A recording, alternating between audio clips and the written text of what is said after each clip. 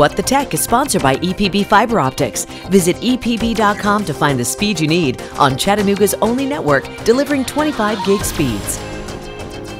Did you know someone could be watching your house through your own security cameras? Our consumer technology reporter Jamie Tucker explains how you can make sure this maybe doesn't happen to you.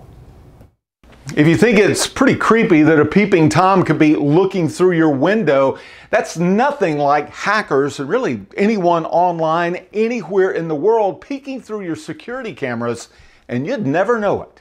A live stream of this person's backyard is online for anyone to see. This camera from the front door and this one from someone's bedroom. The homeowners don't know that someone has hacked into their Wi-Fi router and is sharing their security camera footage or even a live feed.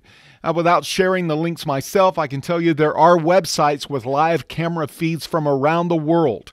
So how does it happen? Most of the time it's when a homeowner takes a Wi-Fi router out of the box, connects it to their home network, without changing the username and password it came with. Anyone who knows what they're doing can find those default usernames and passwords online from the manufacturer's websites. And then using the login information, they log into those home networks. Anything connected to those networks, the hacker can see and maybe even control. Earlier this year, the FBI urged Americans to check their router's login information to make sure it isn't using the default username and password. If you haven't done so, download your router's app, change the username and password, install any updates, and set a reminder to reset the router every couple of months by unplugging it and plugging it back in.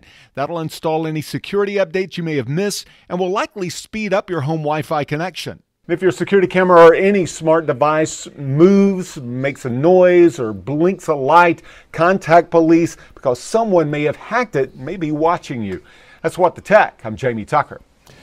The FBI warns inexpensive Wi-Fi routers made in China are susceptible to being hacked and are known to be used to install malware on Wi-Fi networks.